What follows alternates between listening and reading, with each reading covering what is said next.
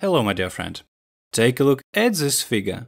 We just need to find its perimeter. Seems easy, right? Well, it actually is.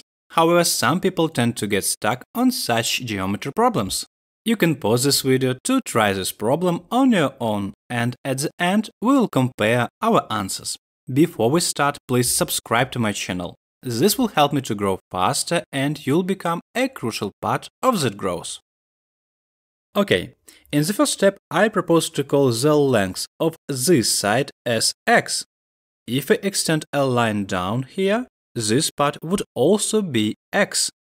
The length of this whole side is 7, and since this part is x, then the remaining part would be 7 minus x.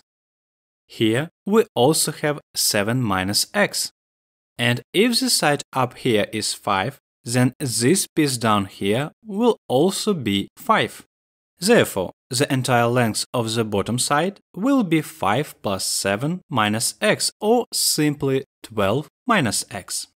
Great, it's time to calculate the perimeter of our figure.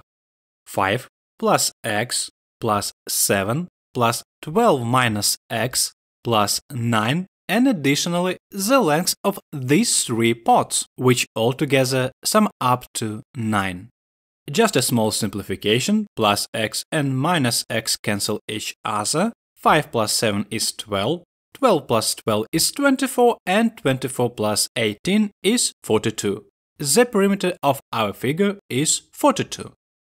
As I mentioned, it's an incredibly simple task, yet serves as a great warm-up for your brain before tackling more complex problems. Feel free to drop your calculated value in the comments below. Thanks for watching and see you in the next episode.